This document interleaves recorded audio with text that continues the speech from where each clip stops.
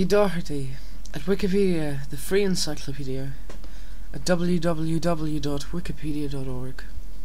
Peter Doherty, born the 12th of March 1979, is an English musician and poet. He is currently the singer and songwriter of the band Baby Shambles, and has briefly reunited with Carl Barat, who was co-frontman and songwriter of the Libertines, with whom he first shot to fame. Since 2005, he's become well known to the public at large as a result of his relationship with supermodel Kate Moss, his status among fans, and his infamous rock and roll lifestyle. His drug problems, arrests, and court appearances are all frequently reported in the tabloid press. Peter Doherty was born in Hexham, Northumberland, England.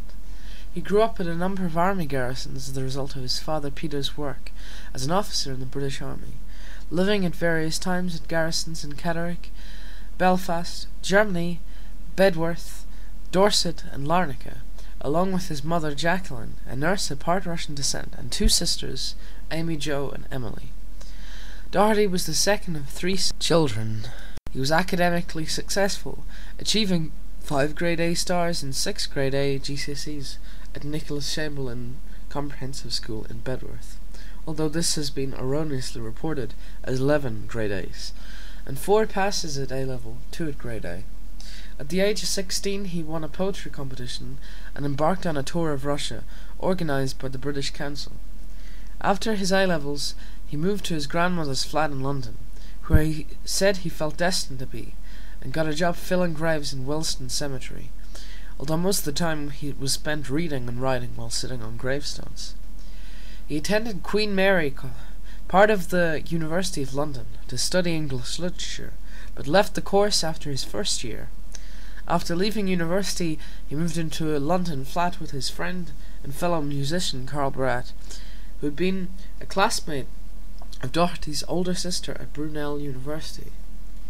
Doherty was voted to be joint number 1 in alternative music magazine NME's 2004 Cool List, along with fellow libertine Carl Barat. It is a common misconception that it was only Doherty that topped the list. The following year he was placed at number 6, and on May the 10th, 2006, he was voted number 2 in their poll depicting 50 of rock's greatest heroes. Career: The Libertines. Doherty and Barat formed a band called the Libertines in the late 1990s, although it wasn't until 2002, with the release of their debut album Up the Bracket, that they began to achieve widespread mainstream success. The group achieved a great deal of critical and commercial success and gained a dedicated cult following, with Doherty in particular being praised by fans and critics alike as one of the most promising songwriters to emerge on the British music scene for some time. However, Doherty's increasing drug problems led to his estrangement from the band. In 2003, he was jailed for burgling Barat's flat. The two initially fell out over the affair, but made amends whilst Doherty was in prison. He was originally sentenced to 6 months, which was cut to 2 months on appeal, with the judge commenting, "We feel that a custodial sentence was justified in the case, but sufficient credit was not given for his timely plea of guilty, which it should have been. We have reduced his sentence to 2 months, which will allow for his almost immediate release."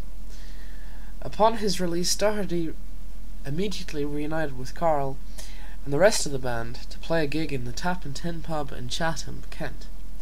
Following his rejoining of the band, Doherty sought treatment for his drug addiction.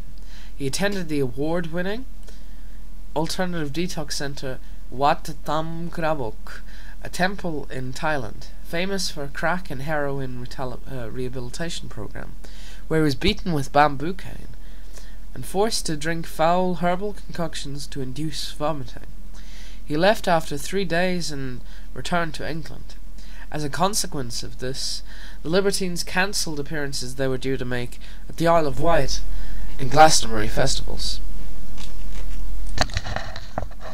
However, while post-production work was taking place on the second Libertines album, also called The Libertines, in June 2004, he was again asked to leave the band.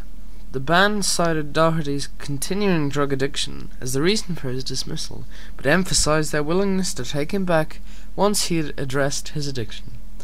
Although Brad had previously stated that the Libertines were merely on hiatus pending Doherty's recovery, the group effectively disbanded with this event at the end of 2004. All members are now involved in other projects. See Yeti and Dirty Pretty Things.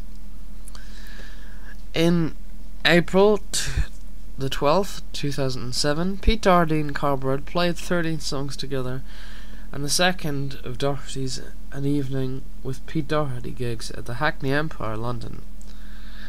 The reunited Libertines played What a Waster, Death on the Stairs, The Good Old Days, What Katie Did, Dilly Boys, Seven Deadly Sins, France, Tell the King, Don't Look Back into the Sun, Dream a Little Dream of Me, Time for Heroes, Albion, and The Delaney. Collaborations.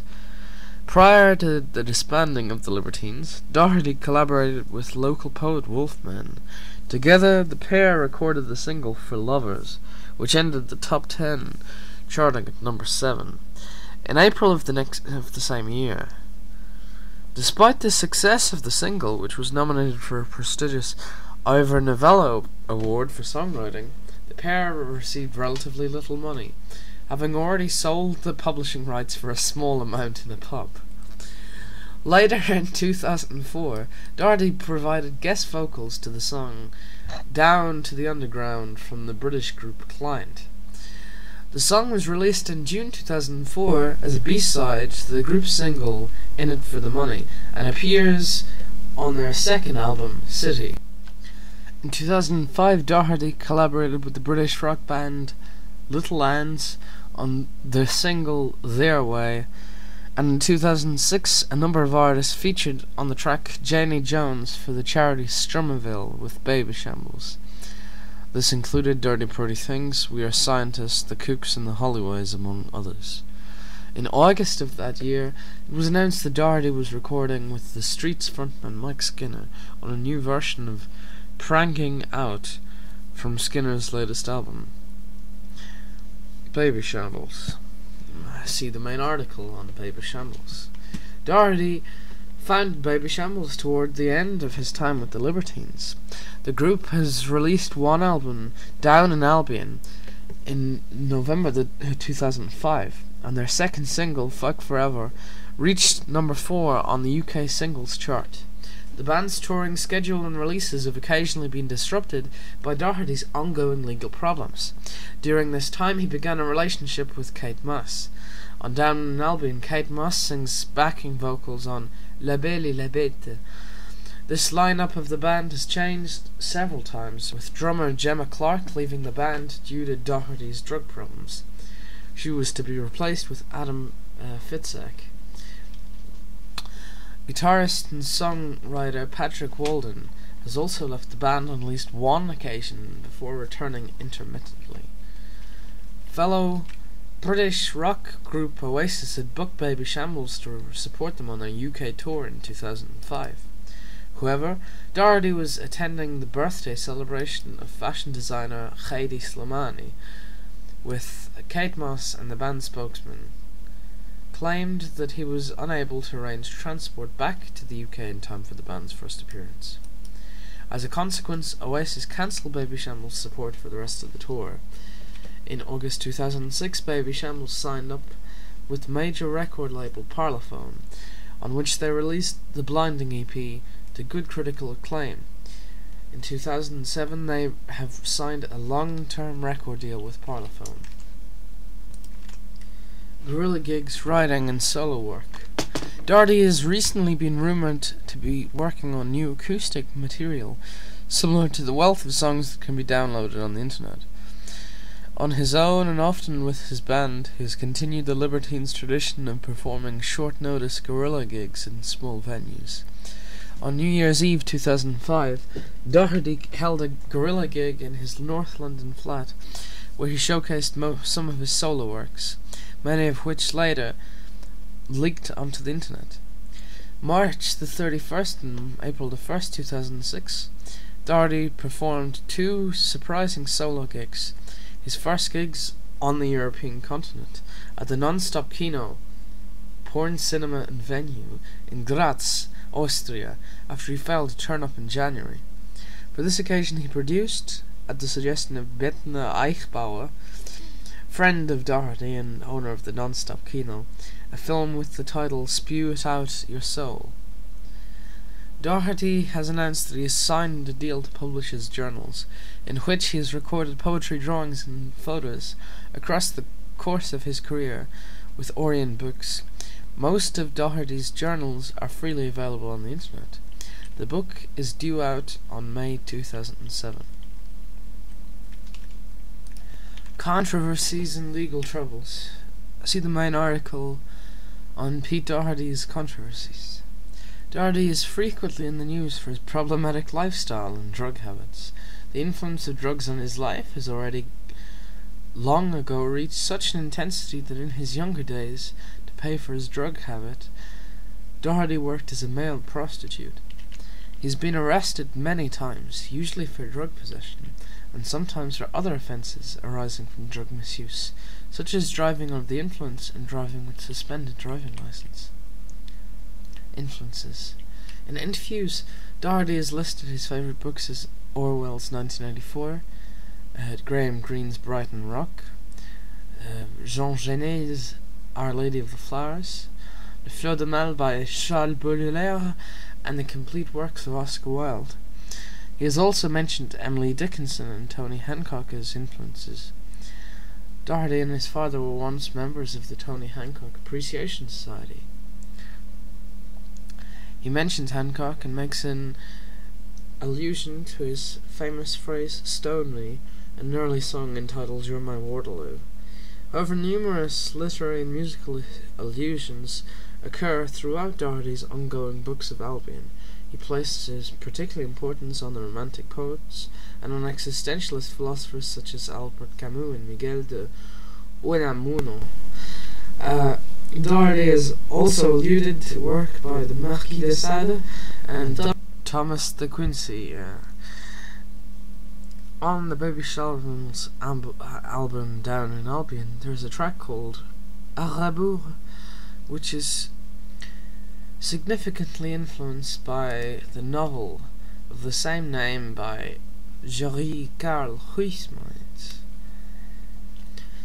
His favourite films include British films of the 60s and 70s such as Billy Liar, Poor Cow, Lucky Man, and the film versions of Steptoe's Son.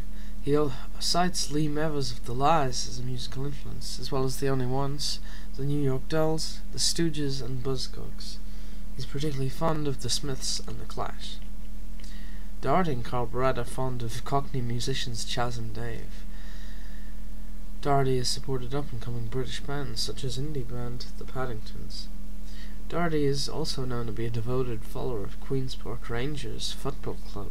As a youth he wrote a fanzine entitled All Quiet on the Western Avenue. He sold copies of the fanzine on the club's grounds. However, its mixture of literary references, quotes, poetry and football stories proved unsuccessful with other fans. A frequent lyrical theme for Doherty is Albion, the ancient name for Great Britain. He uses Albion as the ship also of a ship sailing to a utopia named Arcadia, a place without rules or authority. Doherty and Barrett shared a flat in London at 112A Teesside Road, Bethnal Green, affectionately known as the Albion Rooms, despite being rather run down. Doherty named his diaries, in which he writes poems and other thoughts, the Books of Albion. Family and personal life. Doherty has both a younger and older sister, Emily and Amy Jo respectively. His mother Jacqueline Doherty is a nurse who recently published a book about family life with Doherty and his drug problems, called Pete Doherty, My Prodigal Son. Doherty's father, Peter Doherty, is an army officer. After numerous attempts to convince him to start serious rehab, In early 2005, his father decided that he was sick of broken promises and vowed never to eat his son until he is clean of drugs. The sensitivity surrounding the issue became apparent in the BBC Two Arena documentary about Doherty on the 12th of November 2006, which included footage of him talking about this aspect of his personal life. He was visibly upset and had to politely ask the interviewer at one point to stop filming. Doherty's had a tumultuous relationship with Kate Moss, frequently covered by the press. They met in January 2005 at Moss's 31st birthday party and have had an on-off relationship since. Moss has also taken to singing at some of Doherty's shows. On April the 11th, 2007, he announced Moss as his fiancée during the first of his solo gigs at the Hackney Empire, London, at which Moss also performed. Doherty also has a son named Astle with singer Lisa Moorish.